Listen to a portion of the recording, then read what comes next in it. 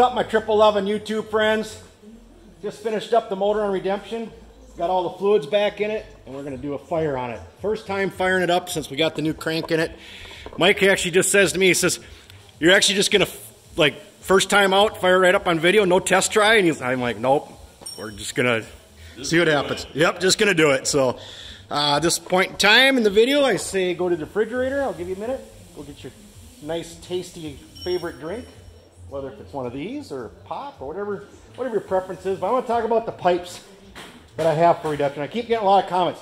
Todd, you got to pipe this thing. Todd, you got to put pipes on it. Todd, when are you going to pipe it? Todd, you got to get some pipes for it. Todd, you need pipes. You need pipes. You need pipes. I've been hearing all about pipes. I have pipes.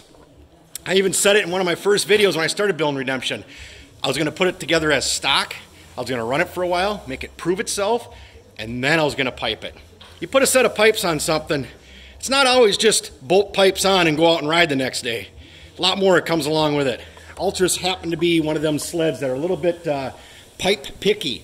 The right kind of pipe is a big one. Then you got to change your CDI box, you got to clutch it, you got to jet it, you got to do this, you got to do that. The list is, it's 5 pages long in an owner's manual of how to pipe one of these. But I do have a set of PSI mod blasters for it. I got from a nice guy in Idaho. Gave me to him a really good price. He sold them to me for, and then he shipped them to me. But somebody had actually added a muffler on the back of. So here's the part that goes down through the belly pan, and somebody put this flapper thing in here. So like when it was running, the flapper would close, and it went through this muffler, and then it exited out another hole. Kind of a bizarre deal. I'm guessing it was for sound ordinance wherever they were riding at, so they had some kind of a muffler thing. He cut it off for shipping purposes. I said, I don't need the muffler, so I got to refab up some stuff here. I want to clean them up. I want to ceramic coat them, but being I have some fab work, I want to do that before I go ahead and get them ceramic coated. So these pipes will be on eventually, just not right now. And the guy we do have do our ceramic coating, he's months out right now. He said, if you want something done before the end of winter, it ain't going to happen. It will happen if you want to pay double. Because that's what he's getting. He's getting people paying extra just to get their stuff done. He's a great guy, does super fantastic work. If you can be patient, the price is awesome then. If you can't be patient, then you're going to pay for quick service. And I'm patient. I'm a very patient person. So I can wait for these to get ceramic coated before I even put them on the sled. So Trenton's been doing some more cleanup work. Project Three Fingers here. He's been polishing up his cylinders. We'll get doing some port work on stuff. He hasn't really touched the tunnel at all. But, all right, guys, hopefully everybody's got their cold drink of choice there. We're going to have a little cheers here. And Trenton's going to Yankee on the old ripcord here and see if we can get fire in the hole. But cheers to all of our YouTube friends. Thanks for watching all the videos.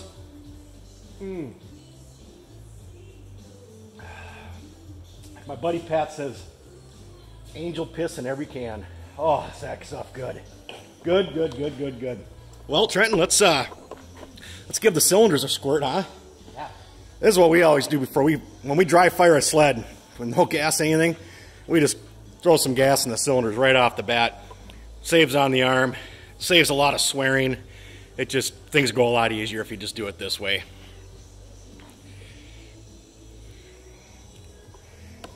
What did everybody think of all them XCR 800s in that one video of Derek's collection there?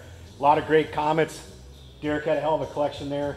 I can't talk highly enough about the guy who's such a great host, and it was fun to see his collection of XCR 800s. He's still struggling with the one. He was mentioning to me last night. He said Candy's still not working out for him right now. She's throwing a fit, and said he was about ready to sell it. And I said, I could eliminate some of your headache and come with cash in hand and take it home, and he's not quite to that point yet. Let's see if Trent can make this thing pop off. Let's hear Redemption again after the new crank.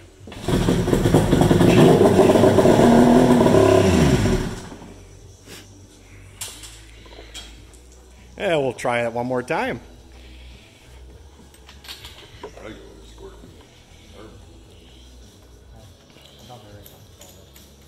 Oh, does that thing sound amazing? I miss that sound. I haven't heard it in a while, a couple weeks.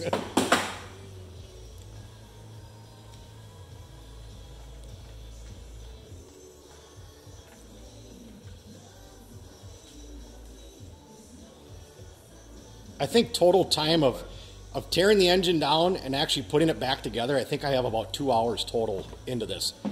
over a couple nights because I only work on it for like a half hour at a time, but it didn't take long to do, especially when I just did it like a month ago, so I already knew what wrenches to have in my hand and knew exactly which wrench had to go to what bolt. It's kind of fresh, huh? Yeah, it was still fresh in the head, yeah.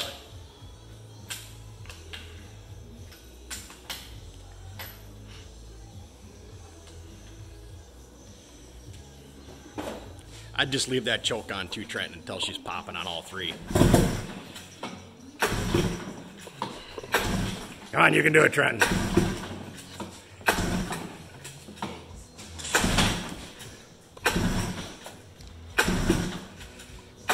All right, give it some throttle. There we go. There we go.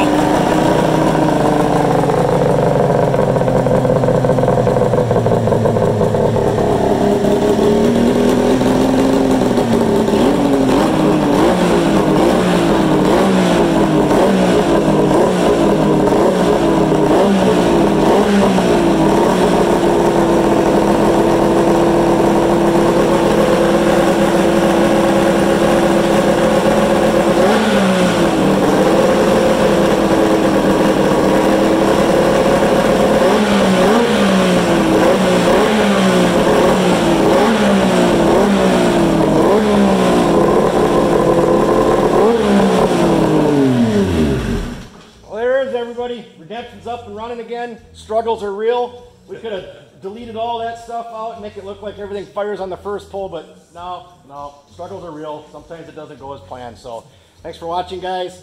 I will get some riding videos in soon. The last 2 weeks straight here in Minnesota has been so below zero that it ain't worth trying to go out and ride right now. Yesterday morning was 30 below at the cabin. This morning was 27 below. That's just the air temperature. It was, the wind chill was off the charts. They didn't even have a measurement for the wind chill this morning because it was just crazy. So I haven't been able to get on the sleds to actually even do any kind of riding to get some riding videos. So best I can give you right now is some startup videos.